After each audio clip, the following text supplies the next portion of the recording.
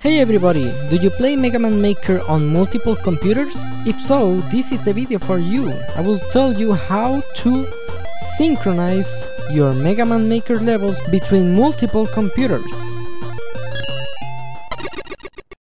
MegaMaker stores its local levels in the user's folder, Appdata, local, and then MegaMaker. That is the folder that we need to synchronize with the other PC. The program that I will be using is called Syncthing, and it's free and open source. It runs on both PCs and it synchronizes a folder between them without saving it to any cloud storage service first. I'll synchronize my personal MegaMaker folder between my main PC running Fedora 38 and this laptop running Windows 8. On Linux, the installing process is just as simple as installing through the package manager, so let me instead show you the Windows download process. You just go to syncthing.net/downloads and choose the correct version for your OS. On Windows you should download the Synctracer version of the program instead, so that you can easily manage it. After that, you just follow the installation process. It should then open and ask you to give it firewall permissions. If you don't do that, this will not work. You can now explore the interface. If you installed the base version instead of the Synctracer, you would then have to access this interface through a web browser. On top, it reminds you to add a password for the interface. Feel free to do that.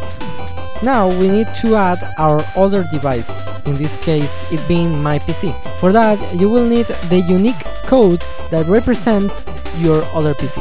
On that PC you can go to Actions, Show ID, and copy that key and paste it to the device ID input field.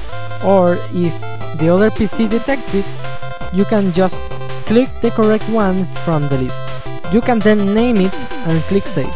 Your computers are now connected, but there is no folder to synchronize. To do that, all you will need is to click Add Folder on any of the two computers and tell it a name for the share and a path to where you want it to be. In our case, that will be C, Users, Timothy, Appdata, Local, MegaMaker.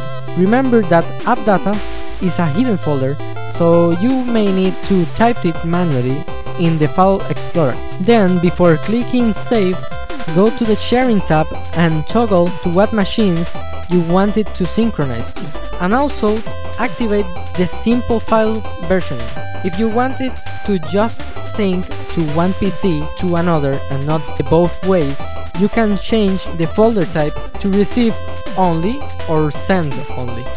I will leave it to Send and Receive. You can now click Save, but there is one more step before this actually works.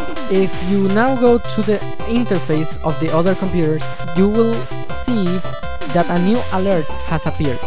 It is asking you to accept the share. We will just click Add and tell it where on this computer to sync.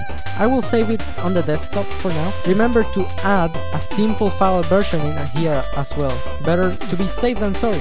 After that, just click Save and watch it go! Now, every new level you add or any level you modify on any of these two computers will be the same. Let's test it. I'll duplicate this level right here. Let's see if it magically appears on the laptop. Oh, there it goes. Now you will never have to be copying level files between computers. Just remember to only work on one PC at a time and make sure that it is synchronized with your latest copy. Thank you for watching. Synchronize your thoughts to the comments below or subscribe for more videos like this. Bye!